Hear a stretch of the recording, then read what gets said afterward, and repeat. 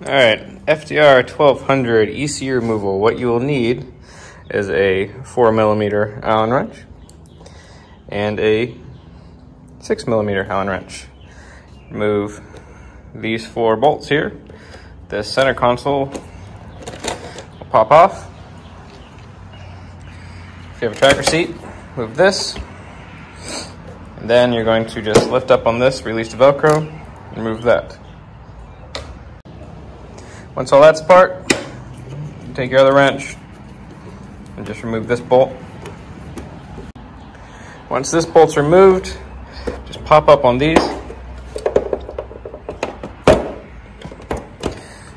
And then just yank from the bottom. As you can see, it has 2 little pins here. And there's your ECU. All right, to remove your ECU, just pull these clips down. Wiggle them out of the way.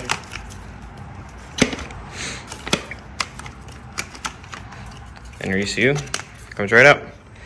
And then I'm getting ready to take this down and have it flash a version 6 of Lloyd's tune. I did forget to mention, before you start pulling your ECU, disconnect your battery. It's the same 6mm Allen key.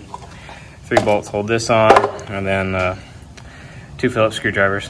If you didn't know, there's a little nifty tool right under here to pull that cover off.